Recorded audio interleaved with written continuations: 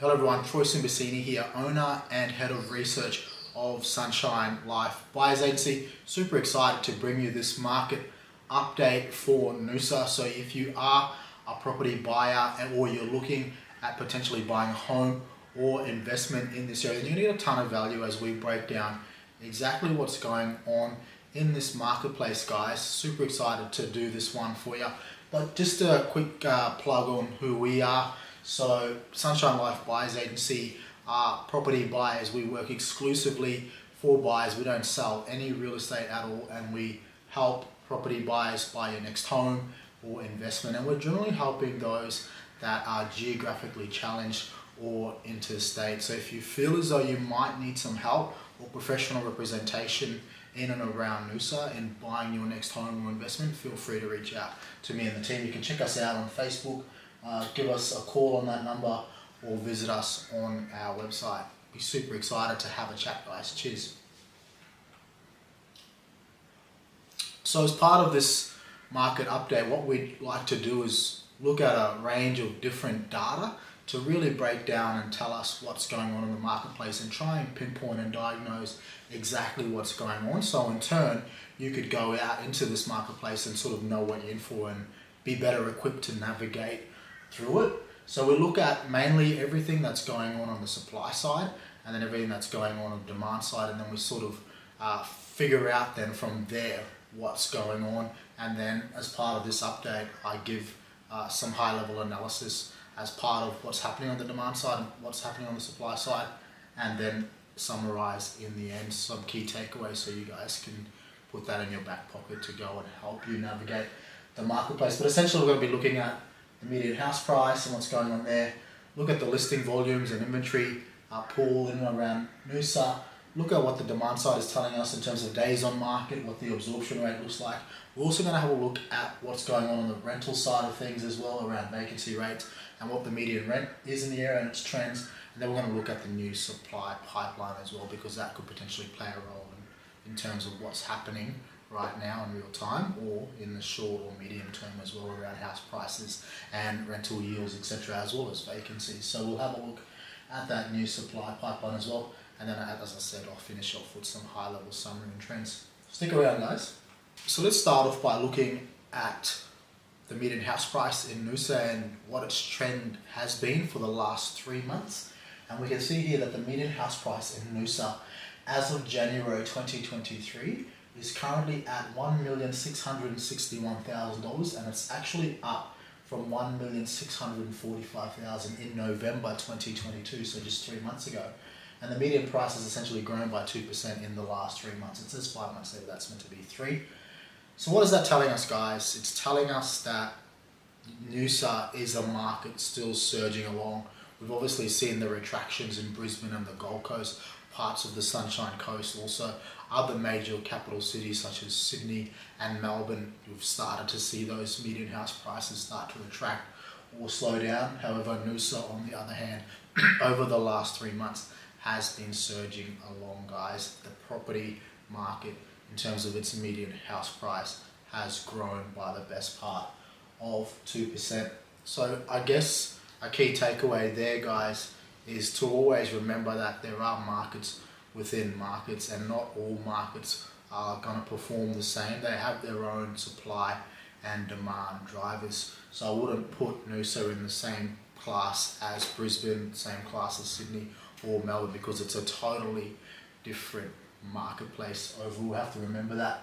And I guess another key takeaway is, if you're someone that's been sitting on the sidelines and was unsure as to what to do or whether or not it's a good time to buy, you kind of can see here that the market is growing. So the longer you potentially stay out of this marketplace, the more it might cost you to get in, as that median house price is growing. So that's a key takeaway for someone that's been sitting on the sidelines right now. Let's look at the stock levels and listing volumes. What does that look like in and around Noosa? So we can see here that the stock levels are sitting at 0.3%, which means that there were approximately 79 houses currently listed for sale in Noosa during January, and it's actually well under its 2-year average of 0.5%. So we can see that this trend line here sits at around 0 0.25%, and then all of a sudden, of late in the last 2 to 3 months, we've started to see those stock levels go through a dramatic decline here, now sitting at 0.3%. So a key takeaway for this one, or a few key takeaways. Number one is that generally during that period between November to January, we do see a natural decline in listing volumes, and that's largely because not too many people decide to sell property over that period. So there was always sort of a natural tapering off here, and I think that could certainly be the case here. But just be mindful, if you are a property buyer, that listing volume is pretty low, like to sit under 0.5% in terms of the velocity of listings. That's low in terms of the market size and population base of Noosa itself. So you're going to most likely be in a situation where you're dealing with multiple bidders per property, because that supply is just not enough to potentially cater for that population base or that demand base overall. But yeah, 79 houses and sitting at 0.3%, guys. That's what's happening in and around Noosa for stock levels. So we've seen those stock levels sit at around 0.5% for the last 24 months, and then all of a sudden it's tapered off or fell off a cliff over the last 3 months, now sitting at 0.3%. What does that correlate to in terms of the inventory pool? We can see here that that listing volume currently correlates to inventory sitting at around 1 month's worth of inventory. So in terms of the inventory pool, guys, that's a really shallow pool. That basically means that if the market were to go into redundancy tomorrow and the only properties that were left on the market were the current ones that sold to the current demand, then the market, all the properties would be cleared essentially in under 4 weeks, or just over 4 weeks, sorry. And those buyers would certainly clean those up. And based on that listing volume, it just doesn't appear to be sustaining that current level of demand, as this inventory pool has gotten smaller and smaller over the last 3 months. So that's interesting, guys, and it's something to watch as we start to see an inventory pool get smaller and smaller. We then have to maybe find ways to pick up the supply side, more listing volume to come on to grow that inventory pool. But at this stage, it just doesn't look like the Noosa marketplace can sustain the current demand levels at the velocity of listings of around 79 per month, because that inventory pool is just contracting and contracting. So that's one to watch, guys. If we had a look at what's going on the demand side, the days on market metric is really good to measure the demand side and what's happening in the marketplace. And all days on market is essentially how many days does it take for a property to essentially change ownership, or change from buyer to seller, or seller to buyer, sorry. And we can see here that the days on market in Noosa currently sit at 31 days. 31 days, you heard me correctly. And it actually has dropped significantly since November 22, which where it sat at 69 days. So you can see this graph here. Over the last 3 months before January, days on market sat well above 40 days, and now it's dropped off a cliff down to 31. So that either means that there's been a significantly small sample size of properties that sold really fast during the last 3 months, or demand has really picked up and that days on market has just dropped significantly because there's just been not enough supply to cater for that demand, and just demand overall has been strong. But that essentially means, sitting at 31 days, that most of the properties that are coming online in Noosa are going under contract in the first 1 to 3 days. So if you are an active buyer right now, or you propose to buy in the near future, then you're probably going to be in a situation where you have to be very quick. And usually when this days on market number is low, that means that you're most likely dealing in situations where you are competing with other buyers. So you are in multiple offer scenarios. So you have to really contemplate and consider what type of offer you're going to put forward, and it needs to be attractive, whether it's price or terms. You can also see these black dots here. That's the vendor discounting rates, and it says here that the vendor discounting rates, we don't have a January figure, but we do have one for December, and it sat at around 4%. So on average, most properties are selling either at listing price or slightly below listing price. Right now, vendors are discounting properties at around 4% to get it cleared. So just be mindful of that if you are putting an offer forward for properties on the market for $1.5 million, then you might have the ability there to offer, 1.37 or something like that to get the deal done to cater for that 4% discount. However, every property is different, every suburb within Noosa is also different, so just be mindful of your strategy when you go in to buy your next house. But yeah, on average, a 4% vendor discounting rate and a 31-day on market in Noosa. Very hot here, guys.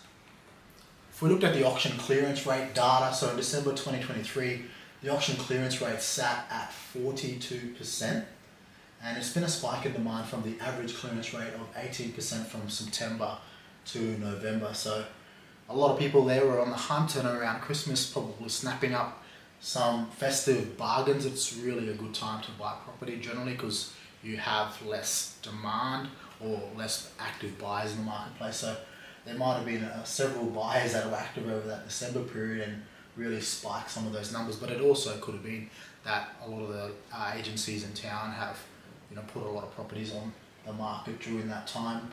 But to see in December that auction clearance rate jump up just goes to show that there is still demand active in the area, and the best part of close to 50% of all the properties of late that's been going to auctions are selling.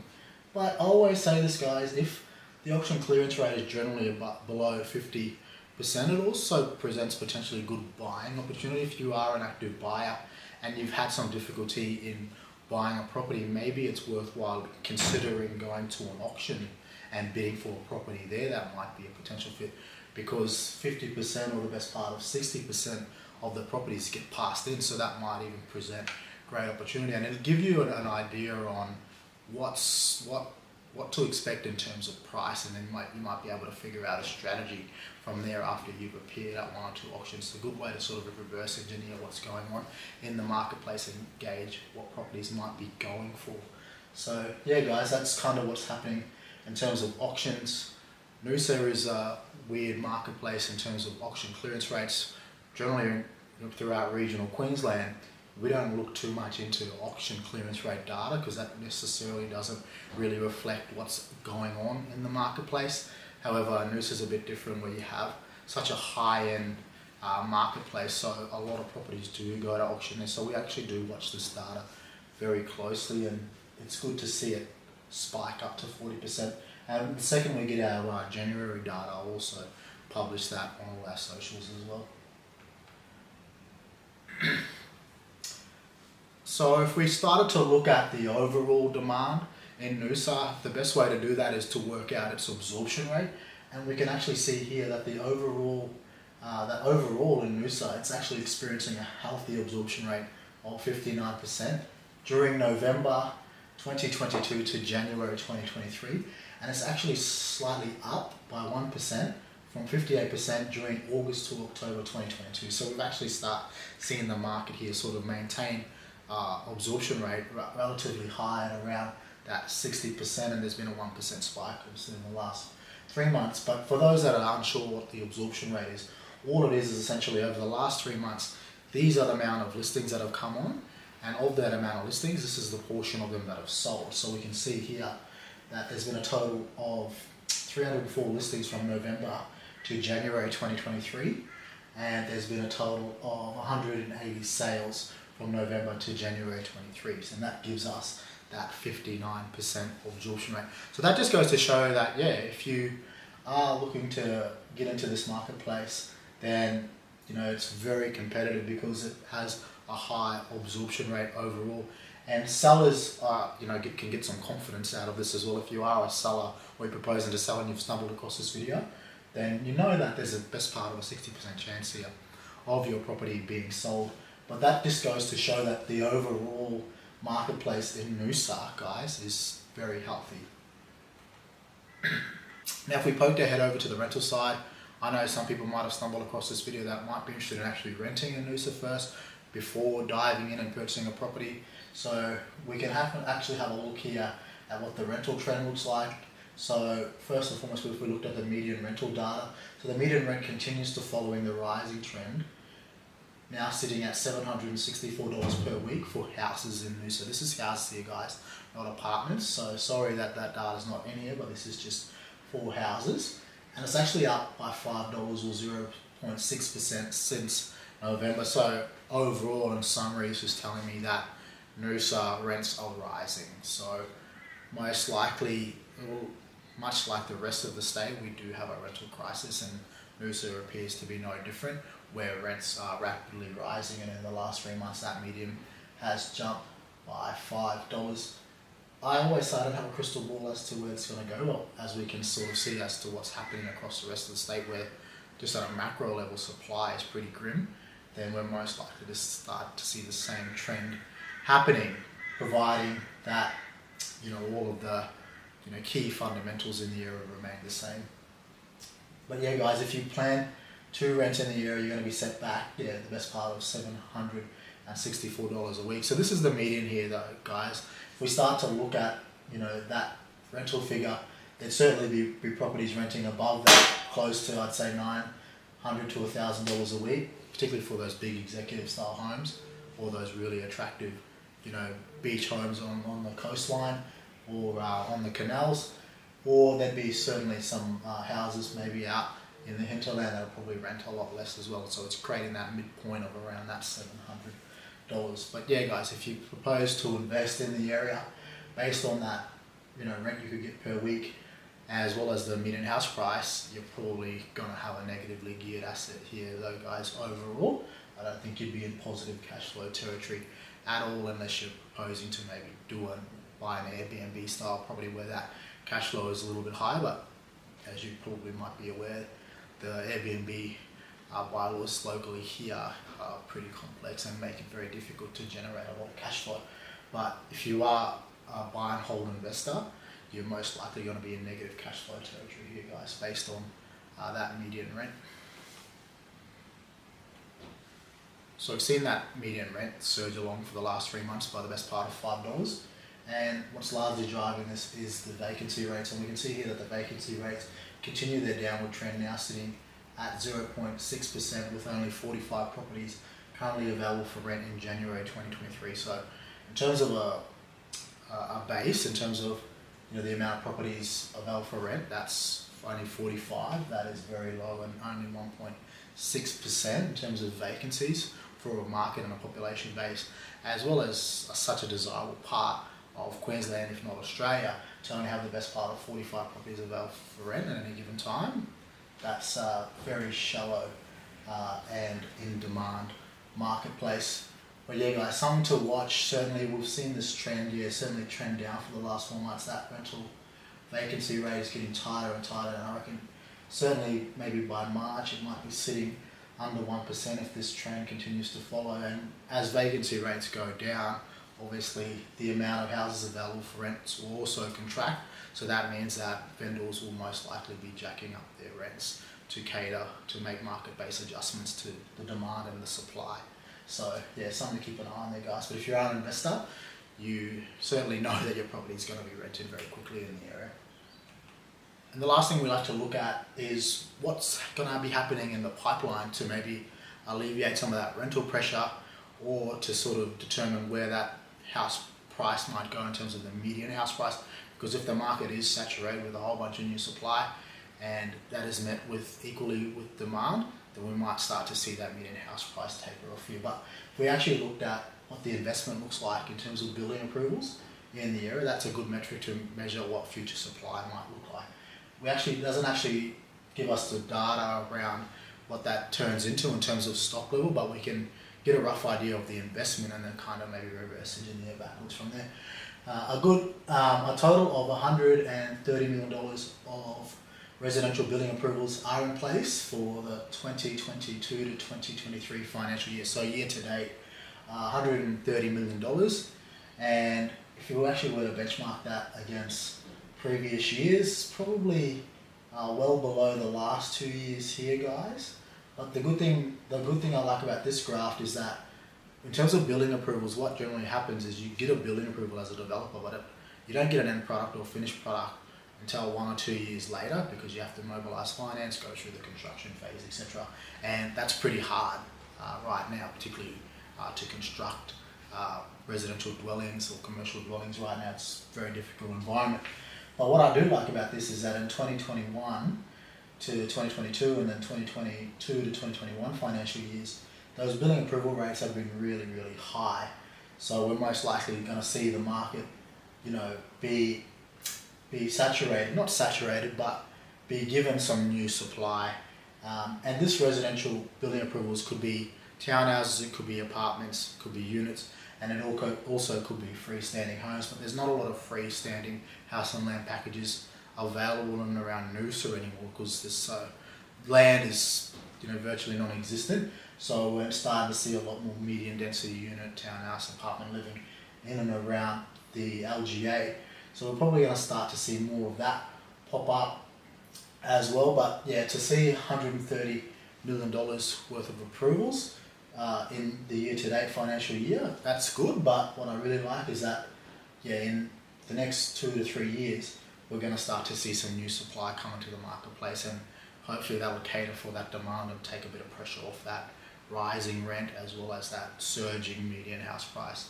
But in saying that, if you're an investor, you don't want to see this supply pipeline as bright, because you want those rents to keep rising and you want that median house price to keep going. But overall, the fundamentals are still really good for Noosa in terms of capital growth and cash flow if you're an investor anyway, despite this supply pipeline. But I'd probably say a majority of that stock will be townhouses and units and more boutique, high-end, luxury living with that type of product type. But yeah guys, key takeaway there is in 1 to 2 years we're going to see new supply come into the marketplace, I'd say. So yeah guys, overall that might have been pretty hard to swallow, particularly if you're a mum and dad investor and you're not used to diving into the data. But if I were to give you some high-level takeaways to take home, starting with the very top, we can see here that the median house price is growing despite all the headwinds. So if you are someone, again, that was sitting on the sidelines, please don't sit on the sidelines, because we actually see that the market is lacking supply and the demand is still strong, with those absorption rates really high and those days on markets really low. So I've actually said that in my 2 other points, where if inventory levels and listing volumes continue to drop, we won't see house prices drop, because supply is still very low relative to demand. So that's something to keep an eye on, guys. If that listing volume remains the same and demand hasn't fallen off a cliff, then we're most likely going to see the market surge along in terms of its median house price, because supply is still lower relative to its demand. Days on market shows that most properties are selling in the first few days. So be quick if you are a buyer wanting to buy property in and around Noosa. You have to be super quick, and you have to be very strategic in terms of your offer. Your offer has to be attractive, whether it's price or terms, guys. You have to put an attractive offer forward. Auctions are back with a vengeance. So good to see auctions are back, but as I said, it presents good buying opportunity as 60% of the stock gets passed in. So if you are a buyer and you're trying to figure out what's going on in the marketplace, go to an auction, throw your name in the hat. If you miss out, at least you know what properties are being passed in at, and then you can kind of reverse engineer, what property might be worth going forward, and come up with a bit of a plan, or be a bit more strategic around the type of offer you put forward in your next property. If you intend on selling, those absorption rates are really high. So if you are a seller and you watch this video, you have a 60% chance of your property selling. So those odds are very good. And overall, that absorption rate is really healthy. For a market with an absorption rate sitting above 60% is always very healthy. And we see here that with vacancy rates continue to plummet without the relief of new supply, we might continue to see these soaring rents. So we've seen that new supply pipeline of building approvals, and that new supply the market might be injected with that, I'd probably say in the next 2 to 3 years, I'd probably say. And that might alleviate some of that rental pressure, depending on how much of that stock is investment or owner occupier. If a lot of the new supply stock is owner occupier, then we're really going to still struggle seeing the median rents taper off, because the supply level in terms of what's available for rent is still relatively low. So we have to be mindful of that new supply. What percentage of it is investment stock as well? But yeah, if that vacancy rates still remain low, those rents are going to continue to grow. So if you're an investor, guys, that's probably going to be a pretty attractive proposition for you as well.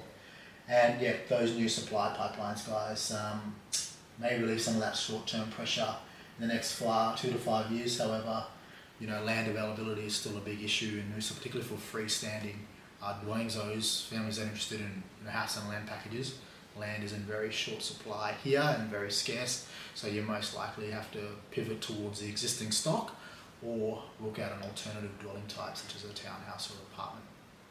Anyway guys, I hope that's helped you guys, gave you some insider analysis as to what's going on in Noosa. And again, my name is Troyson Basani, owner and head of research of Sunshine Life Buyers Agency. We have a Noosa based office. If you do have any questions actually pertaining to what was covered as part of this market update, if you do have any questions, feel free to leave a comment in the comment section or book in a call with me and my team and we can unpack your questions together. But as I said guys, if you are someone that's interstate or outside the country, reach out to us and we can potentially get you an off-market property, do all the search for you, do all the negotiating and do all the pre and post settlement support to make sure that transaction is very smooth for you guys. Anyway, thank you guys and bye for now.